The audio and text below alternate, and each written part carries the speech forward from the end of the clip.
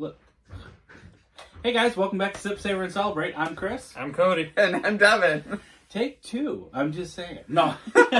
We got our fish bowls out. What does that mean? It's Whiskey Wednesday. Or, That's right. in this case, Scotch Wednesday. This is going to be a Scotch. And this was voted #1 whiskey of 2023. And that means overall whiskey spirits. So bourbons are included in that as well. Correct. Bourbon scotches. So the reason that they're saying that this one won is because it uses part of the field only gets sunshine when it's making that malt and that barley and everything that goes into a Scotch.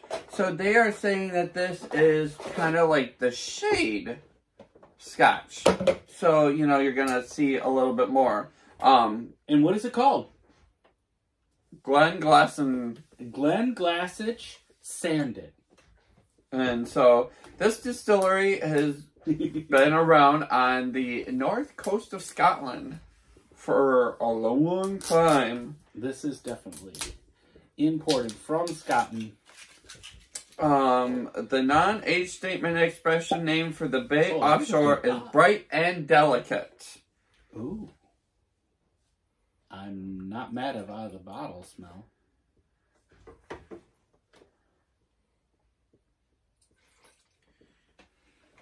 Do you want to smell from the bottle? I know that's your thing. No, I'm good. It does smell I pretty am good. not gonna lie. So they talk about the things that they are known for on the nose. And I'm not gonna lie, they are not disappointing. I get dried fruits, like prunes or apricots or something, plum maybe.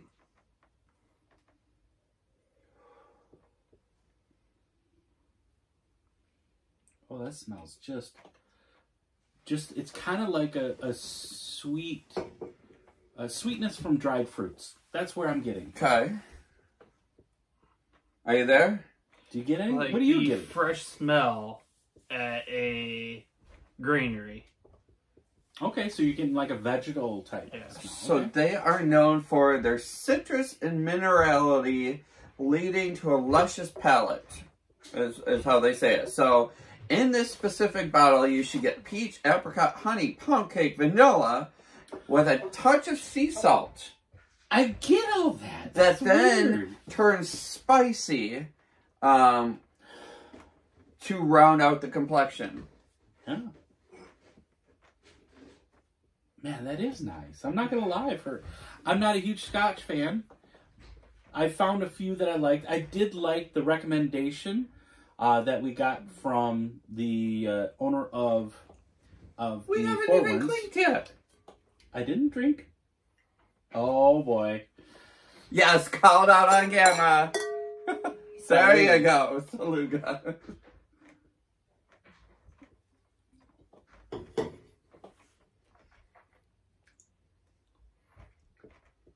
For a Scotch, that is super smooth and super nice. Slight sweetness from dried fruits. Little bit of, what is that? I'm getting like a pepper. Yeah, I get like a white pepper, but not a black pepper, but like a white pepper. So it's softer, almost. Do you know what I'm saying? Yeah. Wow, that is actually really good.